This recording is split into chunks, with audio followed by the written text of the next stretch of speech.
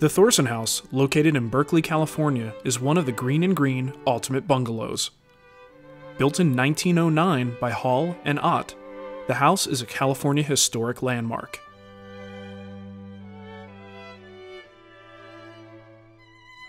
The exterior of the home has a timeless landscape with a level of detail that hints at the treasures within.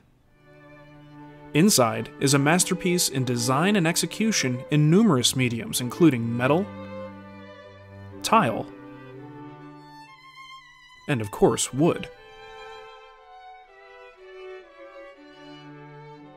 Since 1942, the house has been owned and cared for by the Sigma Phi Society of California, who's responsible for its care and preservation.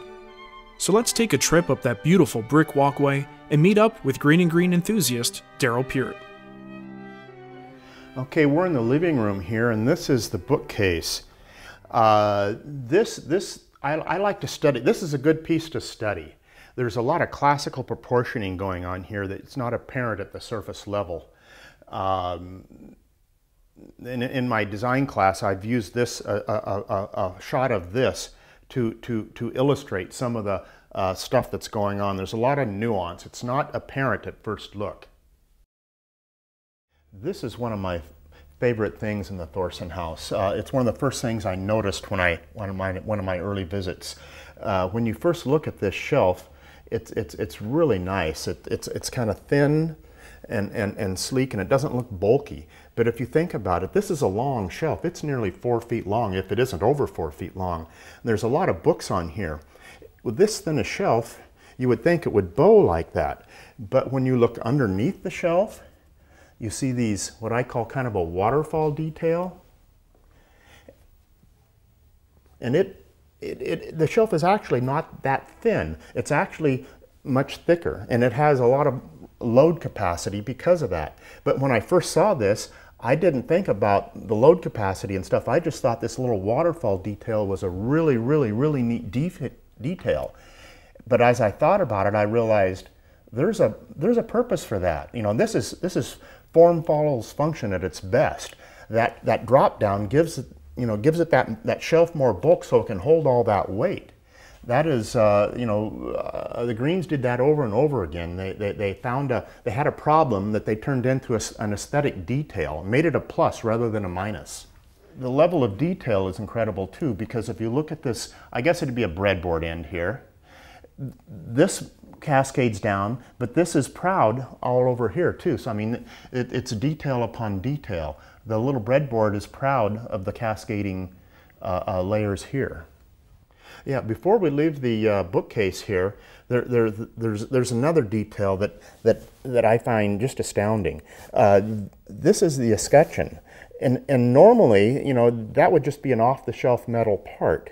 And that's what I originally thought it was. When I saw these bookshelves in photos, I assumed that was a metal part. In my first visit here, I realized that's Magasser ebony that's inlaid. This is one of those things that you could live here for years before you realize that was a carved, inlaid piece. It's just, it's another one of those little discoveries that are just really neat. Okay, here's another example of the Greenes using shop-made hardware. You know, this pull. Every pull they ever did was never something they bought. It was something they made. And each time they used that pull, it morphed into something just slightly different. Here we see this one down here, big long one, and it's got the bars top and bottom. But if we move up here to the built-in secretary, we've got basically the same pull. There's not any bars up here. It's a little thinner, morphed a little differently, and again a little different up here. And here again we see the escutcheon, and it's another variation of the other one, only it's going a different direction. And down below we have another pull, but this one doesn't have that back plate on it. Again, another variation, just quiet little subtle variations. This is the drawers in the living room, just under the bookcase, and they're all like this. We have a half pin at the top and a full tail at the bottom. It's kind of a curiosity, but it goes throughout. They're all like that. Yeah, one of the differences with the Thorsen House is that the other Greene and Greene Ultimate Bungalows were built by the Hall brothers. The Thorsen House was built by the Hall brothers and Ott.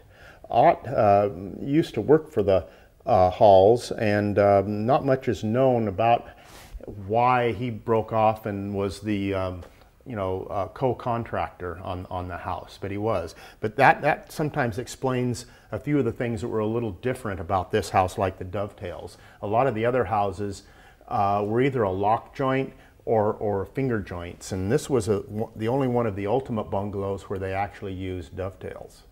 Each time the Greenes designed a house, they had different criteria they were using that the client had given them. Mr. Thorsen had a maritime connection, and here we see what appears to be a bow of a ship. It kind of represents that. There's a couple things in here that relate back to maritime. Here's another unique detail to the Thorsen House, this whole corner unit. There's all sorts of levels going in and out. Very interesting detail. As we follow this up the line, you can look at the grain up there. It goes at a diagonal 45 degrees. That's another little play going on with all this different stuff. Okay, here we have another light fixture. We're in the living room next to fireplace here. This is an interesting one. There's another one in the dining room that's like this, only this one is dark. This one is stained very, very dark. Has a lot of nice little cutouts in it. Here we have an example of recessed lighting, Greene and Greene style. If you look at the pattern here, there's a lot of cloud lifts and stuff, 3 panels. They hinge down where you can get up into the lights. Very interesting. Okay, here we have the French doors between the entryway and the living room. On this side, they're faced with teak.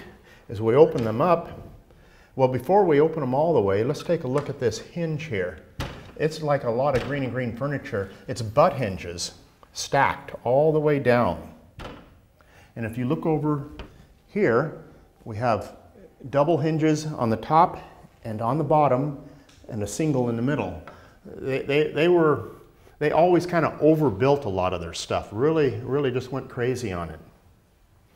As we open it up, we've got mahogany facing the other side. This is an interesting array. This is a 1909 control panel. Here we have the light switches controlling them out from the street down here and in sequence going all the way to the top of the stairs. If we take, I think it's this one, and look in the mirror, oops, that goes to the entry there, and it's the next one up here then. This one, and you look in the mirror, you can see it go off and on.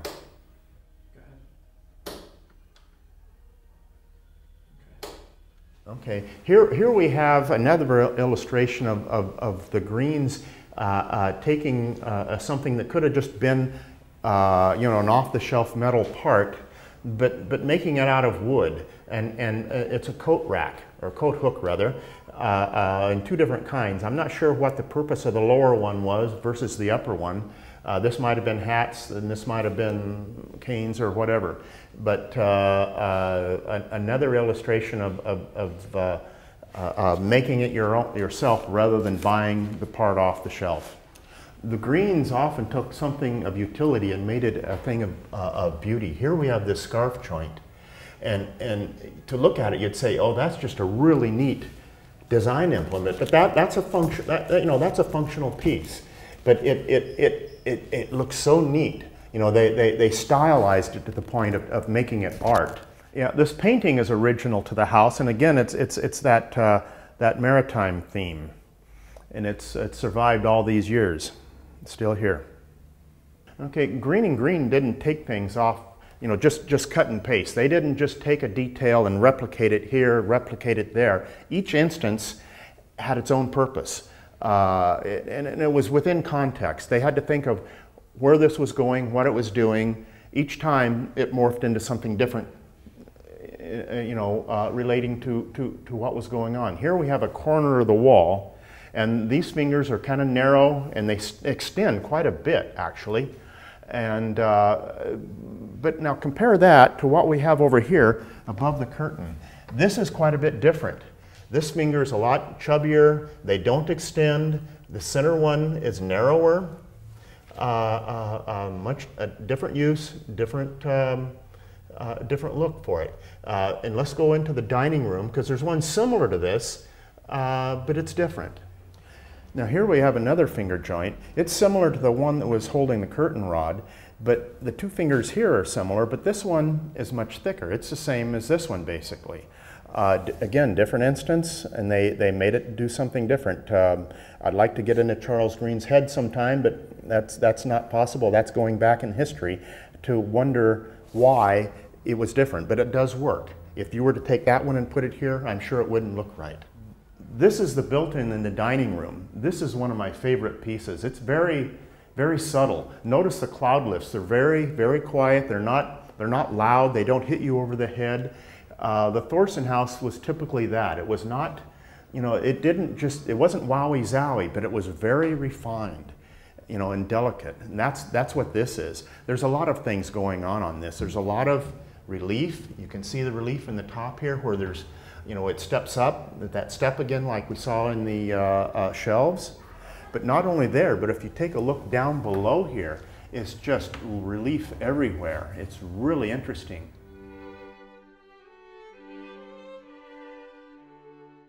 Okay, here we have the fixture that's in the ceiling of the dining room.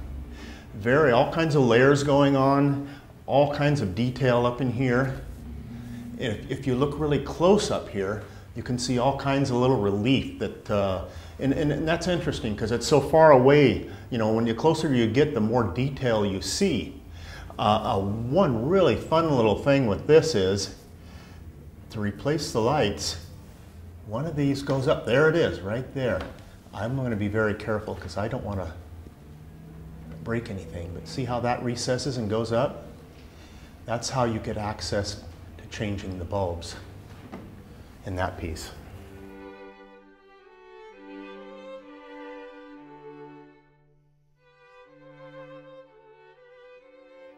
We're on the stairway leading to the second floor, and here we see some square pegs. The units that they're placed on are rectangular. They're living in the square world. But this is an illustration on, in this case, there's a reason for those pegs to be square. But if we pan down to the downward slope here on the stairway, and we see some pegs here, and these are parallelograms.